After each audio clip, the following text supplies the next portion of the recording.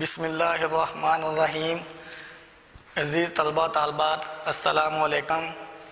بیٹا آج ہم جماعت پنجم کی اسلامیات کا باب سوم سیرت طیبہ کا پہلا سبق مواخات پڑھیں گے۔ سب سے پہلے اس سبق کی بلند خوانی کرتے ہیں۔ مواخات عربی زبان کا لفظ ہے جس کا مطلب بھائی چارہ کے ہیں۔ رسول اللہ صلی اللہ علیہ وسلم نے ہجرت مدینہ کے بعد مہاجرین اور انصار کے درمیان مواخات کا رشتہ قائم کیا۔ آپ صلی اللہ علیہ وسلم نے مہاجرین اور انصار کو آپس میں بھائی بھائی بنا دیا۔ تاریخ میں یہ رشتہ مواخات مدینہ کے نام سے مشہور ہے۔ مہاجرین سے مراد مکہ مکرمہ کے وہ مسلمان ہیں جنہوں نے کفار مکہ کے ظلم سے تنگ آ کر مکہ مکرمہ سے مدینہ منورہ کی طرف اللہ کی رضا کی خاطر ہجرت کی۔ یہ لوگ اللہ تعالیٰ کے حکم سے ہجرت کر کے بے سر و سامانی کی حالت میں مدینہ منورہ پہنچے۔ ان میں کچھ صحابہ کرام مالدار بھی تھے۔ ان کے مکہ مکرمہ میں گھر، عزیز و اقارب اور دوست و احباب بھی تھے، مگر یہ لوگ جب ہجرت کر کے مدینہ منورہ آئے تو خالی ہاتھ تھے۔ مدینہ منورہ کے مسلمانوں نے مہاجرین کی بھرپور مدد کی۔ اللہ تعالیٰ نے ان لوگوں کو انصار کا خطاب عطا فرمایا ہے۔ مہاجرین مکہ میں اپنا سب کچھ چھوڑ کر مدینہ منورہ خالی ہاتھ پہنچے تھے۔ نبی کریم صلی اللہ علیہ وسلم کو احساس تھا کہ مہاجرین اہل مدینہ کے لیے بوجھ اور پریشانی کا باعث نہ بنے۔ آپ صلی اللہ علیہ وسلم نے انصار اور مہاجرین کے درمیان مواخات قائم کرنے کے لیے انہیں حضرت انس بن مالک رضی اللہ تعالی عنہ کے مکان پر جمع کیا۔ آپ صلی اللہ علیہ وسلم نے انصار اور مہاجرین کو مخاطب کر کے فرمایا، تم لوگ آپس میں بھائی بھائی ہو، اس لیے میں ایک ایک انصاری اور ایک ایک مہاجر کے درمیان مواخات اور بھائی چارے کا رشتہ قائم کیے دیتا ہوں۔ اس کے بعد آپ صلی اللہ علیہ وسلم نے انصار اور مہاجرین کا نام لے کر انہیں ایک دوسرے کا بھائی اور دکھ درد کا ساتھی قرار دیا۔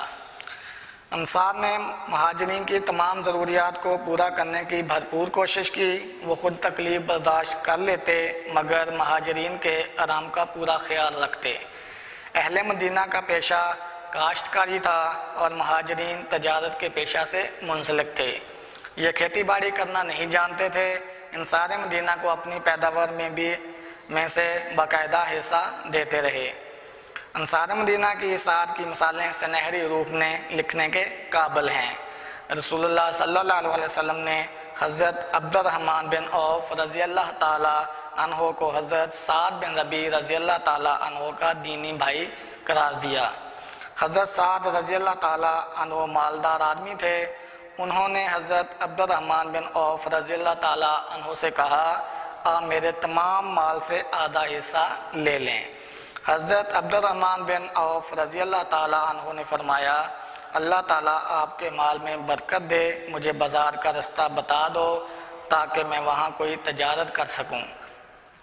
تھوڑے ہی عرصے میں حضرت عبد الرحمن بن عوف رضی اللہ تعالی عنہ کی تجارت میں اتنی برکت ہوئی کہ ان کا مال تجارت سینکڑوں اونٹوں پر جانے لگا۔ مواخات مدینہ کی بدولت مہاجرین کی پریشانیوں کا خاتمہ ہو گیا۔ انہیں امن و سکون حاصل ہوا اور وہ مکہ مکرمہ چھوڑنے کا صدمہ بھول گئے۔ مواخات کی وجہ سے مدینہ منورہ میں اسلامی معاشرہ قائم ہوا۔ مہاجرین اور انصار نے اشاعت اسلام کے لیے مل کر کام کیا اور لوگوں تک اللہ تعالیٰ کا پیغام پہنچایا۔ یہی وجہ ہے کہ چند سال کے عرصے میں اسلام دور دور تک پھیل گیا۔ ہمیں بھی چاہیے کہ انصار مدینہ کی طرح اثار کا عملی مظاہرہ کریں اور دوسرے مسلمانوں کی ضروریات کو اپنی ضروریات پر ترجیح دیں۔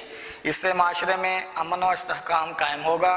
انصار مدینہ منورہ کے اثار و قربانی کی پیروی کرنے سے دنیا میں عزت حاصل ہوگی اور آخرت میں ہمیشہ کامیابی ملے گی۔ اب بیٹا ہم اس سبق کے مشقی سوالات کی طرف آتے ہیں۔ پہلا سوال ہے مختصر جوابات دیں۔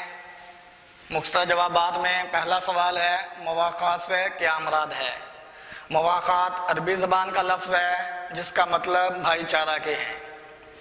دوسرا سوال ہے انصات سے کون لوگ مراد ہیں؟ مدینہ منورہ کے مسلمانوں نے مہاجرین کی بھرپور مدد کی، اللہ تعالیٰ نے ان لوگوں کو انصات کا خطاب عطا فرمایا۔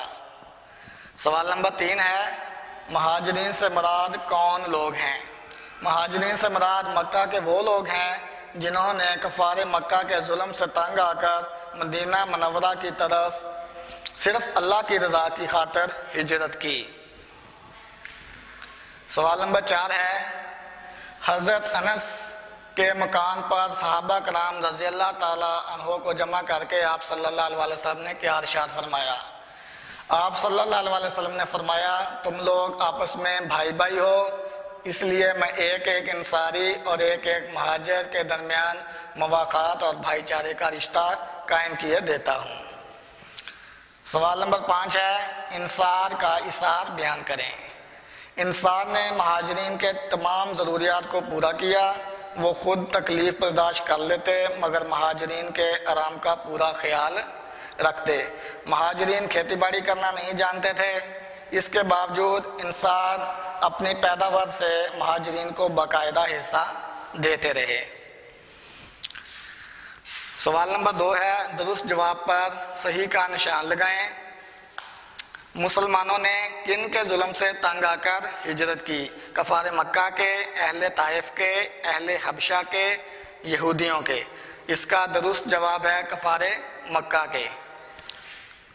دوسرا ہے انصار کا کیا مطلب ہے؟ بھائی چارہ، ہجرت کرنے والے، مدد کرنے والے، عبادت کرنے والے۔ اس کا درست آپشن جو ہے جیم آپشن ہے، مدد کرنے والے۔ مواقعات کس زبان کا لفظ ہے؟ پنجابی، فارسی، عربی، پشتو۔ اس کا درست جواب ہے عربی۔ مہاجرین کس پیشہ سے منسلک تھے؟ کاشتکاری، تجارت، صنعت و حرفت، ملازمت۔ اس کا درست آپشن ہے تجارت۔ اہل مدینہ کا پیشہ کیا تھا؟ تجارت، غلہ بانی، کاشتکاری یا صنعت کاری۔ اس کا درست جواب ہے کاشتکاری۔ سوال نمبر 3 ہے خالی جگہ پر کریں۔ رسول اللہ صلی اللہ علیہ وسلم نے مہاجرین اور ڈیش کے درمیان رشتہ مواقعات قائم کیا، انصار کے درمیان، تو اس خالی جگہ میں انصار آئے گا۔ رسول اللہ صلی اللہ علیہ وسلم نے مہاجرین اور انصار کو ڈیش کے مکان پر جمع کیا، حضرت انس بن مالک رضی اللہ تعالی عنہ کے مکان پر جمع کیا۔ مواقعات کی وجہ سے ڈیش میں اسلامی معاشرہ قائم ہوا، مدینہ منورہ میں اسلامی معاشرہ قائم ہوا۔